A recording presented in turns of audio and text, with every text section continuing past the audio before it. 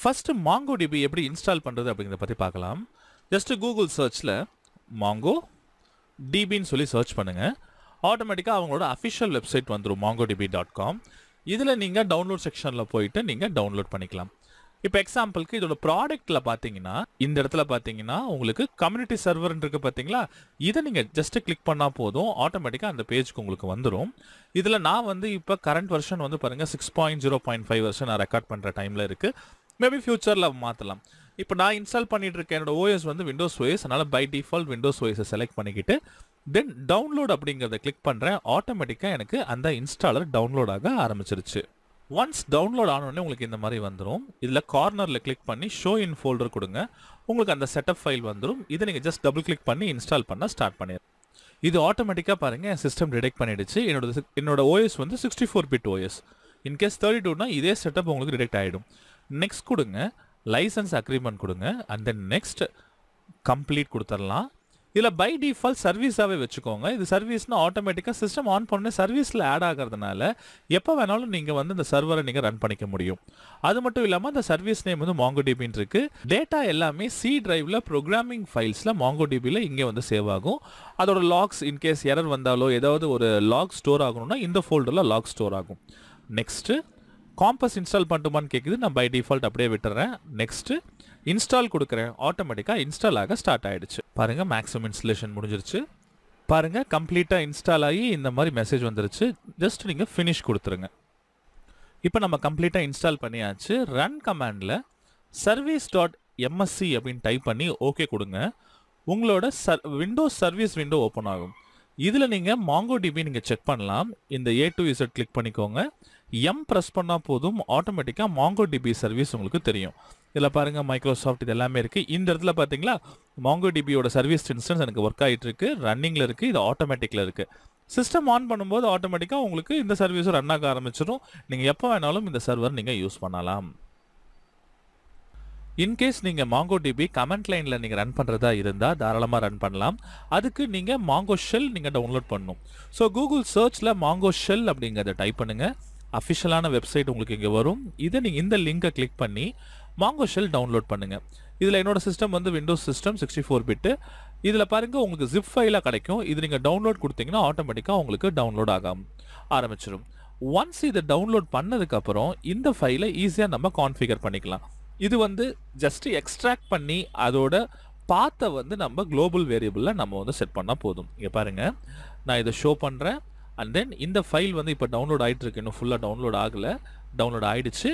Right click பண்ணுறேன், extract பண்ணுறேன். இங்கே பாருங்கள் எக்ஸ்ட்ராக்ட் ஃபுல்லாக எக்ஸ்ட்ராக்ட் ஆகிடுச்சு. இப்போ இந்த ஃபோல்டர் நேம் வந்து நம்ம சேஞ்ச் பண்ணிக்கலாம். நான் Mongosh MONGOSHன்னு வச்சுக்கிட்டேன்.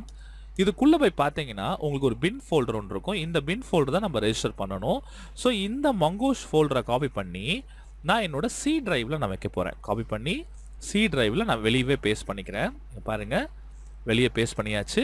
இந்த பின் லொக்கேஷனை நம்ம காப்பி பண்ணிவிட்டு உங்கள் சிஸ்டமை ரைட் கிளிக் பண்ணி ப்ராப்பர்ட்டிஸில் போனீங்கன்னா அதில் உங்களுக்கு என்விரான்மெண்ட் வேரியபிள்னு ஒன்று வரும். இங்கே பாருங்கள் advance system and setting environment variable.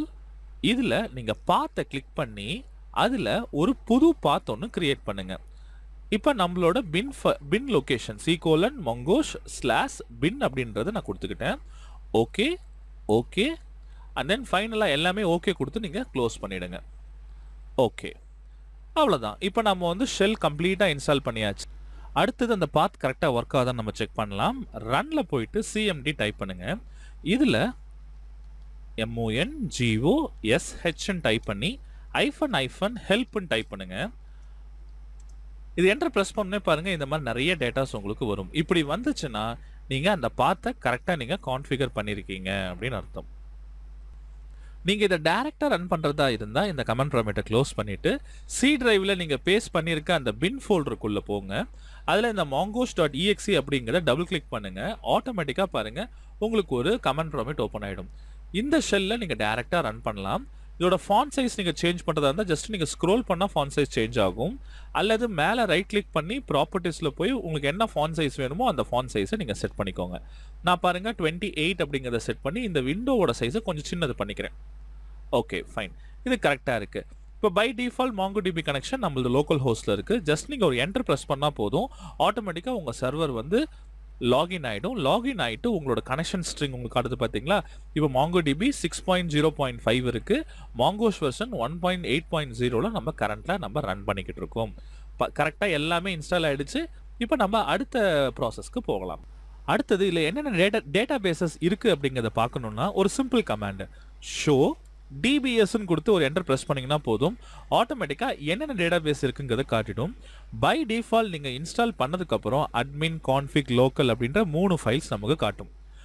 இப்போ நாம் ஒரு புது டேட்டா பேஸ் க்ரியேட் பண்ணணும் அப்படின்னா நீங்கள் தாராளமாக க்ரியேட் பண்ணலாம். அதுக்கு ஜஸ்ட் நீங்கள் யூஸ், நான் இப்போ ஸ்கூலுன்னு ஒரு டேட்டா பேஸ் க்ரியேட் பண்ணுறேன். ஸ்கூல் ஆக்சுவலி இங்கே ஸ்கூலுன்னு டேட்டா பேஸே இல்லை. அப்போ யூஸ் கமாண்ட் கொடுத்தா இது என்ன பண்ணுன்னா ஃபஸ்ட்டு டேட்டா பேஸ் இருக்கான்னு பார்க்கும். அப்படி இல்லைன்னா ஆட்டோமேட்டிக்காக அது புதுசாக வந்து கிரியேட் பண்ணிடும்.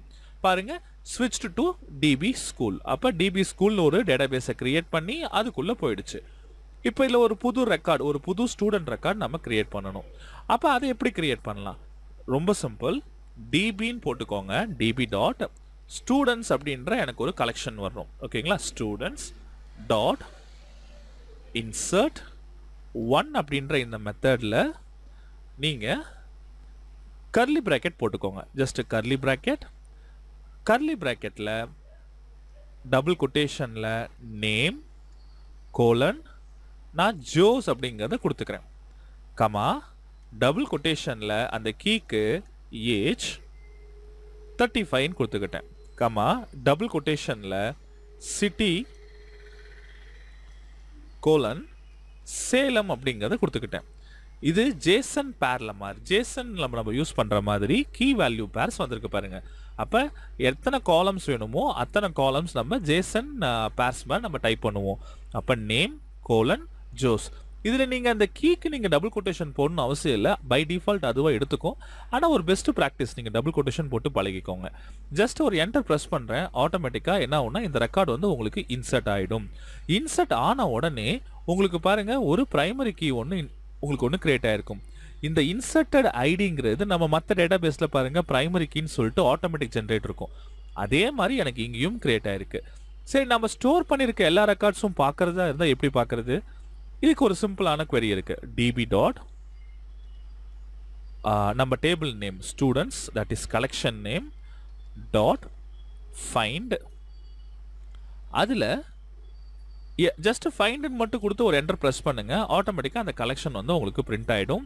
அதோட ஐடி நேம் என்ன, அண்ட் தென் நேம் ஏஜ் சிட்டிங்கிறது உங்களுக்கு அழகாக பிரிண்ட் ஆகிடுச்சு. இது வந்து பார்த்தீங்கன்னா இந்த ஃபைன் கொரியில் ஏகப்பட்ட ஃபில்டரிங் ஆப்ஷன்ஸ் எல்லாம் நம்ம பண்ணுவோம். ஃபில்டரிங், சார்ட்டிங், இந்த மாதிரி நிறைய பண்ணுவோம். அது போக போக பார்க்கலாம். இப்போ நான் என்ன பண்ணியிருக்கேன், என்னோட Mongosh ஷெல்ல ஒரு சிம்பிளாக ஒரு டேட்டா பேஸ் ஒன்று கிரியேட் பண்ணி அதில் ஒரு ஸ்டூடெண்ட்ஸ் அப்படின்ற ஒரு கலெக்ஷன் கிரியேட் பண்ணி அதில் ஒரு டாக்குமெண்ட் மட்டும் நான் ஆட் பண்ணியிருக்கேன். தட் இஸ் ஒரே ஒரு ஸ்டூடெண்ட்டோட டேட்டா மட்டும் நான் இதில் ஆட் பண்ணியிருக்கேன். அதை வந்து செலக்ட் பண்ணி பிரிண்ட் பண்ணியிருக்கேன். இதே மாதிரி இந்த வீடியோவை ஸ்டாப் பண்ணி நீங்கள் ஃபுல்லாக ஒர்க் பண்ணி பாருங்கள். இன்கேஸ் நான் வந்து இதில் இன்னொரு ரெக்கார்டு இன்சர்ட் பண்ணணும், தட் இஸ் இன்னொரு டாக்குமெண்ட் நான் இன்சர்ட் பண்ணணும் அப்படின்னா ரொம்ப ஈஸியாக இன்சர்ட் பண்ணலாம். அது மட்டும் இல்லாமல் இந்த ஒரு கமெண்ட் லைனில் நீங்கள் அப் பட்டன் ப்ரெஸ் பண்ணிங்கன்னா நீங்கள் ப்ரீவியஸாக டைப் பண்ண எல்லா கமெண்ட்ஸும் வரும். இதில் நீங்கள் டைப் பண்ணலாம். நான் இதில் பாருங்கள் இந்த நேம் மட்டும் சேஞ்ச் பண்ணுறேன். ராம், ஏஜ் வந்து பார்த்தீங்கன்னா 25, சேலம்க்கு பதிலாக சென்னைன்னு மாற்றிக்கிறேன், சென்னை. அண்ட் தென் இவனோட ஃபோன் நம்பர் கொடுக்குறான்னு வச்சுக்கோங்களேன். ஸோ நான் கான்டாக்ட் அப்படின்ற கீ ஒன்று எடுத்துக்கிறேன். அதில் அவனோட நம்பரை நான் பேஸ்ட் பண்ணுறேன். டபுள் கொட்டேஷனுக்குள்ள 9876543210. இப்போ இது என்டர் ப்ரெஸ் பண்ணுறேன், ஆட்டோமேட்டிக்காக பாருங்கள் இன்னொரு புது ஐடி கிரியேட் ஆகி இன்சர்ட் ஆகிடுச்சு. இப்போ நான் ஃபைண்ட் யூஸ் பண்ணி நான் செலக்ட் பண்ணி ரன் பண்ணுறேன். எனக்கு 2 ரெக்கார்டும் டேட்டா பேஸ் வந்து செலக்ட் ஆகி பிரிண்ட் ஆகிடுச்சு. இது நல்லா கவனிச்சு பாருங்கள், இந்த டாக்குமெண்ட்டில் எனக்கு கான்டாக்ட் அப்படின்ற கீ இல்லை, ஆனால் இந்த டாக்குமெண்ட்டில் கான்டாக்ட் அப்படின்ற கீ இருக்குது. இதுலேருந்து என்ன தெரியுது, இது வந்து ஒரு ஸ்கீமாலெஸ் டேட்டா பேஸ். ரெண்டு டாக்குமெண்ட்டும் ஒரே மாதிரி இருக்கணும் அவசியம் கிடையாது, எப்படி வேணாலும் இருக்கலாம். அதனால தான் இது ஸ்கீமாலெஸ் டேட்டா பேஸ்ன்னு நம்ம சொல்கிறோம். இது மட்டும் இல்லாமல் நீங்கள் எம்பெடட் டாக்குமெண்ட்டும் இதில் பண்ணலாம். எப்படின்னா இப்போ எனக்கு இன்னொரு புது ரெக்கார்டு இன்சர்ட் பண்ணணும். ஸோ நான் அப் பட்டன் ப்ரெஸ் பண்ணுறேன், எனக்கு இன்னொரு புது ரெக்கார்டு வருது. இதை நான் வந்து இதை வந்து ஷாம் அப்படின்னு நான் வந்து மாத்துறேன். என்னோட நேம் வந்து ஷாம் மாத்துறேன். ராமுக்கு பதிலாக ஷாம்.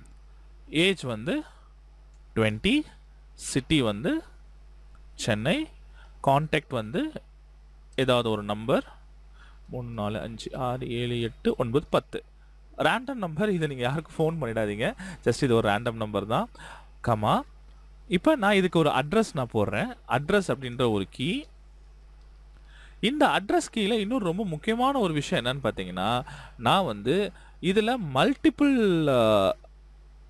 ஆப்ஜெக்ட்ஸ் நான் உள்ளே போட போகிறேன்.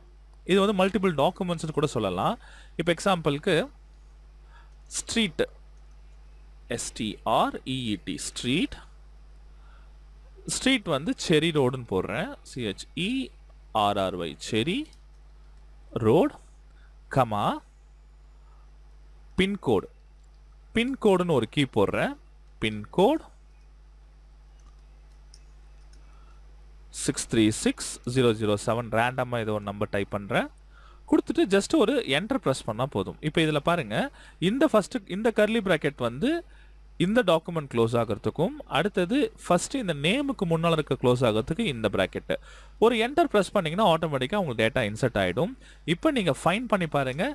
இதில் பாருங்கள், உங்களுக்கு இன்னொரு நெஸ்டட் எம்பெடட் டாக்குமெண்ட் ஒன்று வந்திருக்கு.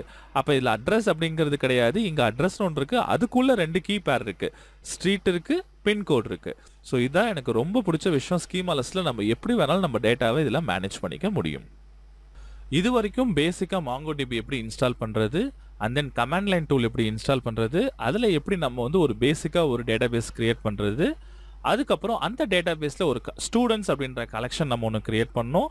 அதில் நம்ம ரெக்கார்ட்ஸ் இன்சர்ட் பண்ணோம், மல்டிபிள் ரெக்கார்ட்ஸ் நம்ம இன்சர்ட் பண்ணோம். And then fine query use பண்ணி அந்த ரெக்கார்ட்ஸ்லாம் டிஸ்பிளே பண்ணி பார்த்தோம். இன்னும் இதில் நிறைய விஷயங்கள் இருக்குது. நிறைய நம்ம வந்து இப்போ எக்ஸாம்பிளுக்கு create, read, update, delete concepts, இதில் வந்து எப்படியெல்லாம் நம்ம வந்து டேட்டாஸ்லாம் செலக்ட் பண்ணலாம், இன்னும் நிறைய queries பற்றி இன்னும் இன்டெப்த்தாக போக போக நம்ம பார்க்கலாம்.